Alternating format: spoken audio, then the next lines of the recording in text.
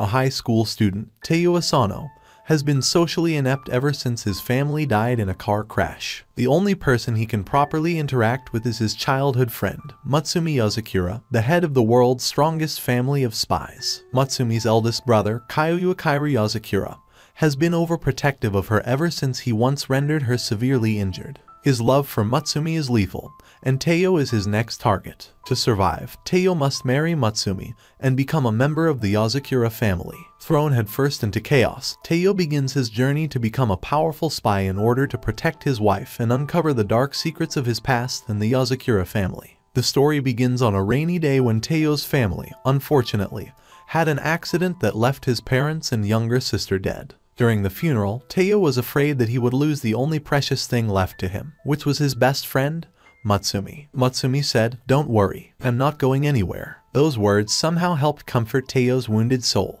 No matter what, he still has to continue this life. During recess at school, his classmates invited Teo to join soccer, karaoke, and study groups. But Teo is too shy and always refuses people's invitations, even if they invite him 10 times. Look at him. He's so nervous, he's blacked out. Answering them that first time must have wiped him out. You have to feel sorry for anyone who's that shy. The thing is, it's not like Teo's shy or anything. He's happy that they asked him to hang out, and it would be great to talk about stuff with them. Matsumi comes and asks you turn them down again. But they were nice enough to ask you. Teo said, "Who cares? Just leave me alone." Matsumi made him lunch. She knows he hasn't been eating because he's always working. She's got some of that salty tamagoyaki that he likes. She threatens him, "If you leave your carrots again, you'll live to regret it." Make Teo obediently obey. The 3 boys felt very admired when Matsumi easily tamed Teo. They also feel very jealous when school idol Matsumi is very close to Teo. Matsumi laments that Teo is always alone. It worries her, thinking that he could spend the rest of his life like this. She advises that what you need to do is finally move on, or your parents will be sad. So that's why you need to rehab your communication skills. While she was feeding Teo, Vice Principal Harukawa appeared and took a bite from Matsumi's fork. He explains that his body cannot resist the scent of her tamagoyaki. Teo wondered where did Harukawa come from. Out of nowhere, Matsumi was quite angry because Harukawa always snacked on her food.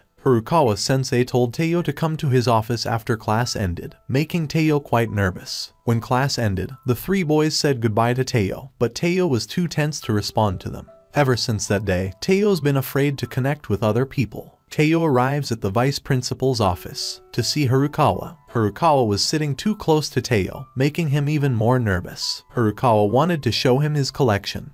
His secret shots of Matsumi collection. What a pervert. Teo knew Matsumi was a favorite of Mr. Harukawa's, but he didn't expect him to like Matsumi in this perverted way.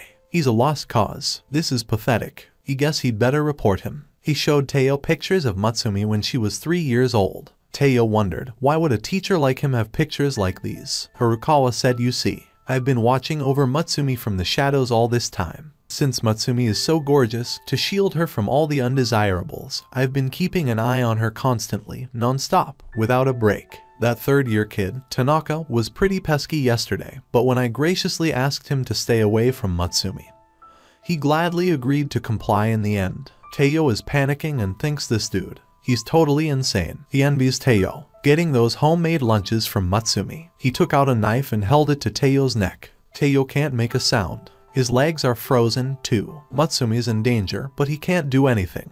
Harukawa said that he did all this for the sake of his beloved kid sister. This surprised Teo because Harukawa is a sister-crazy guy. A girl appears and tells him to stop it right here. She threw a glare grenade and took Teo away. When Teo woke up, he saw Matsumi and several strangers. Matsumi is glad to see he's alright. Teo wondered who these very eccentric people were. Matsumi said, "Well, it's kind of a long story. But for now, let me introduce them to you. These are my siblings. This is my big sister, Futaba. And this is my big brother, Shinzo. This is Big Sis Shin, and Kengo, and Nanao. And this is our guard dog, Goliath. As you can see, we're a family of spies." It was really tough, keeping my mouth shut about that for 10+ years. Teo is still in shock and asks, "What are you talking about? I can't proceed that like you'd say, we're a family of greengrocers." Matsumi explains that it's just that instead of eggplants and radishes, we deal in guns and intel. Isn't it kind of the same? Teo said that not at all. It's totally different. I know, I'm getting pranked. You're pranking me, right, Matsumi? Like, this gun is just a toy, right? He tried pulling the trigger and was shocked a second time. Shinzo said, unlike in books and movies, being a spy is just a common, ordinary job. Futaba said lately,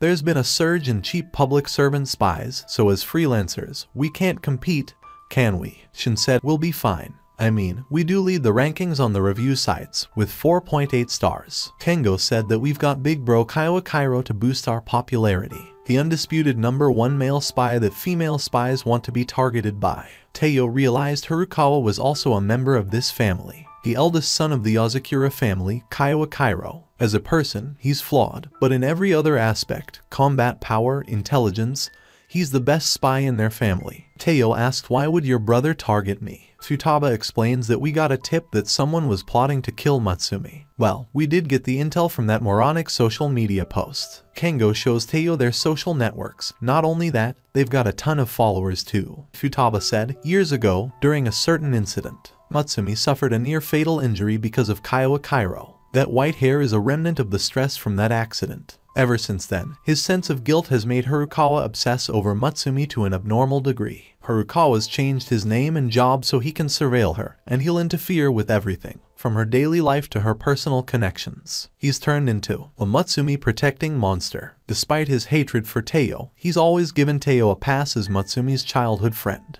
But now he has a reason to justify getting rid of Teo. Futaba is really sorry that her brother is such an idiot. Suddenly, the alarm sounded. Kaiwa Kairo had just returned to this house. He probably means to finish Teo off. They told Teo to calm down, they would take care of this. Every door leading to this room has been locked, and Shin set every trap they have on hand. There's no getting through to that guy. Alright, you guys, we're going to give that moron a beatdown. Shin says, well, not that the odds are on our side. Even at 5-1, our win rate for past head-on clashes was a mere 30%. There's also a 42% chance of one of us using 6 months of recovery, and a 25% chance of the house burning down. Teo feels guilty because it all started because of him. Futaba says it's always been a family issue. Don't give it a second thought. There's just one way for you to survive this. You two need to get married. If you marry into our family, in accordance with our one rule, peace in the household. No killing among family members, your life, at least, can be preserved. You only have to exchange rings to marry a Yozakura. This cherry blossom ring is double-banded. The moment you give half to your spouse, your marriage becomes official. Even that idiot isn't stupid enough to break such an ironclad rule. And I think it'll be a good chance for him to finally get over his sister fetish. Well, that's just what I personally hope. To protect you and to protect Matsumi. Not a bad idea, wouldn't you agree? Teo thought about getting married and remembered that accident, causing him to panic. Matsumi said that she is not marrying Teo. Teo's lost his family. Even now, he can't talk to people or even sleep. He's still coming to terms with the loss of his family. No one knows better than Teo what that pain is like, so casually telling him, join our family, that would be too cruel. Futaba understood the problem and apologized to Teo. So everyone will do as originally planned and fight Kaiwa Kairo. Suddenly Kaiwa Kairo appeared in the room without anyone noticing. Kaiwa Kairo asked Shinzo, you renovated the traps around the mansion, right? Well, evading them was a pain, so I destroyed them all. Futaba grabbed Kaiwa Kairo's tie and threw him hard. Alright, time for a sibling fight. They all possess special powers like mutants. However, they still could not overwhelm Kaiwa Kairo. Kaiwa Kairo said that was pretty good teamwork, you know. But you left yourselves way too open after that one strike. Now, enough with the training. Just hand over that guy. Otherwise, I'm going to rip this house to shreds. Teo wondered what was in his hand. Futaba explains that his special weapon, Steel Spider. She told Matsumi, we're going to buy you some time, so you take that kid and run. Futaba was tied to the ceiling by him using Steel Spider. Kengo immediately fled with Matsumi and Teo. Shin activates several weapons. For a real gamer, fun means pulling out all the stops. Teo asks if the others are safe. Matsumi says remember what Big Sis Futaba said. We're not allowed to kill any family members, so it's all good. They hid Teo in a secret place. However, when Kaiwa Kairo walked in and saw Kengo and Matsumi there, Matsumi immediately rushed to attack Kaiwa Kairo, but was easily bound by him with Steel Spider. He complimented Kengo on how well he disguised himself. He told Matsumi to tell him where she hid Teo. Teo remembered Matsumi's advice. Listen up, Teo. Whatever happens, don't ever come out of there, alright? Matsumi tells Kaiwa Kairo to stop this nonsense. I'm telling you, Teo's not trying to kill me. You know all about it too, don't you? About Teio's family. So please don't hurt Teio anymore. Kairo says alright, fine, Matsumi. I won't lay a hand on him anymore. And I'm not going to let you out of the house anymore. Out there, you'll attract the unsavory, and I'll have failed you like your big brother. From now on, I'm going to do much more to keep you safe, alright. It's dangerous, so you don't need to go outside. The internet is dangerous too, so no smartphone for you. I'm going to escape the world of everything that could put you in danger. School, your friends, fun, romance, I'll get rid of them all. I'll eliminate all that's unnecessary so you can have a safe,